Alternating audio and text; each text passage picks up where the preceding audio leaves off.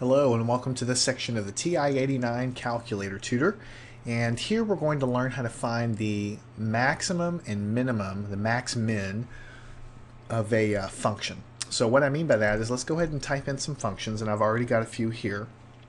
This is the cubic that we were working with in the previous section, and this is a parabola shifted down.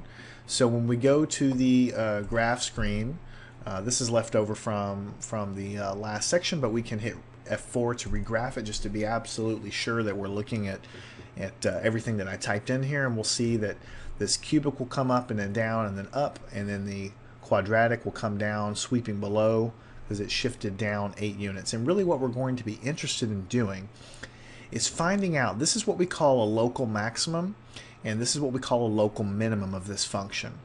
What this means is it's the maximum point that this function sort of reaches, the top of the mountain here, so to speak. And here, down here is, the bottom of the valley, so to speak. We call it relative maximum and relative minimum because it's relative to the whole function. I mean, this is the maximum value localized here. Of course, the function goes on up to infinity, so really the real maximum is way up here at infinity. And likewise, the function goes down to negative infinity, so the real minimum of this function really goes down to negative infinity. So this is what we call a relative minimum because it sort of gets to that lowest point, relatively speaking, before it comes back up again, the highest point localized here. So what we want to do is find these actual areas and find the XY coordinates of where these guys maximum and minimum. If you know calculus, you know how to do that.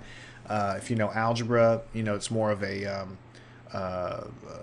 trial and error technique, but with a calculator it's really easy. All we have to do is go into the math menu and select minimum or maximum. So it just depends on what you're trying to find. Let's go ahead and try to find the minimum. The only local minimum that we have is right here, so we're going to go and search for this one. It's going to ask us for a lower bound and an upper bound. So same sort of thing. You select the lower bound to the left of where that guy is, and then we go on the other side of it to some place. Doesn't really matter where we put our cursor, just somewhere on the other side to hit the upper bound. It'll think for a second, and then it'll come back and it'll tell me here's a minimum. All right, at x is equal to 0.92624 and y is equal to this. This is the xy coordinate of the exact point that graph reaches the most minimum value right here in the window that we gave it. All right, now what if you had two graphs drawn and you wanted to not find the local minimum of this guy, but you wanted to find the local minimum of the other graph? So you just go in here and hit minimum, number 3. Notice that your cursor is automatically on graph number 1, but you can snap it to graph number 2 by going down. Same sort of thing. So let's go to the lower bound on the other side here. We'll just hit it there, and we'll go on the upper bound anywhere we want on the other side right there, let's say. It'll think for a minute.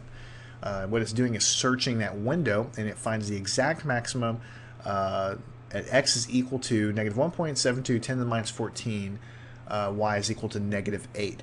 Now when you get a number in this calculator that's so small, negative 1.72, don't worry about that. The fact that it's 10 to the minus 14, that's an incredibly small number, which basically means x is equal to 0.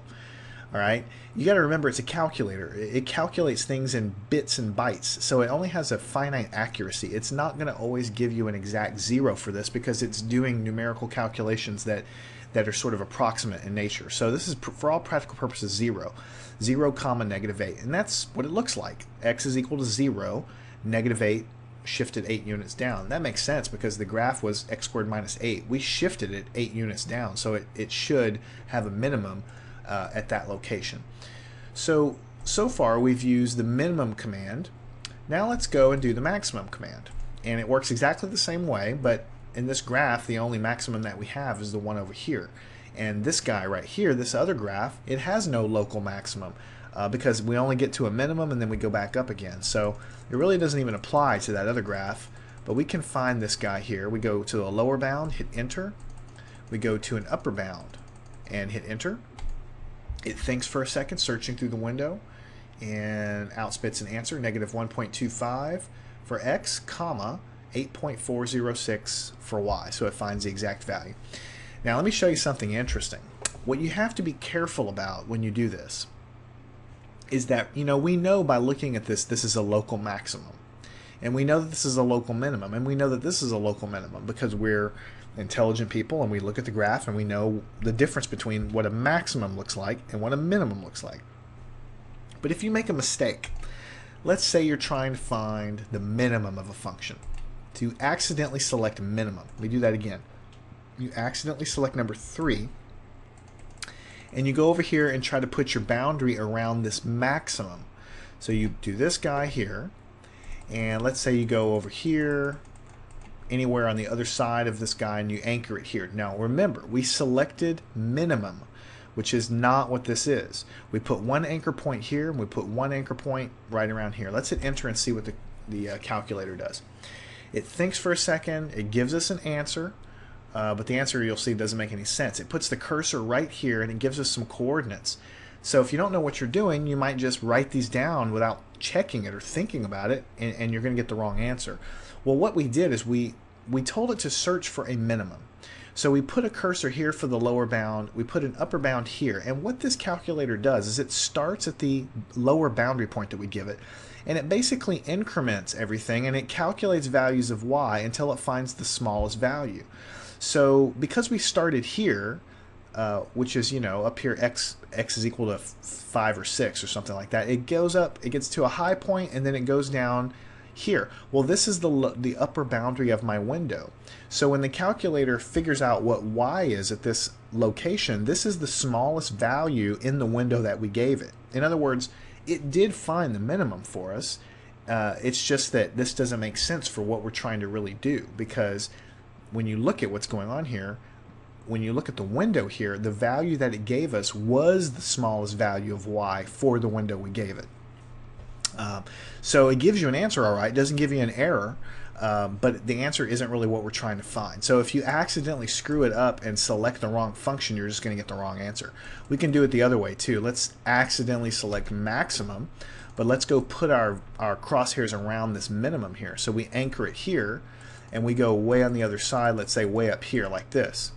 What do you think is going to happen? We hit enter, it calculates, thinks it's searching here, and it's going to find the maximum value, and it ends up finding this one, which is the maximum value of y inside the window we gave it, which was from here to here. So it did find the maximum value in the window.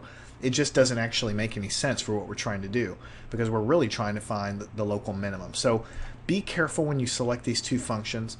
Figure out what you want to find. If this is a maximum, go and make sure you select maximum. If you're looking for this minimum, make sure you go and find minimum. Select the right function. Everything else after that is going to be really easy, and this can save you a lot of time on your tests and on your exams.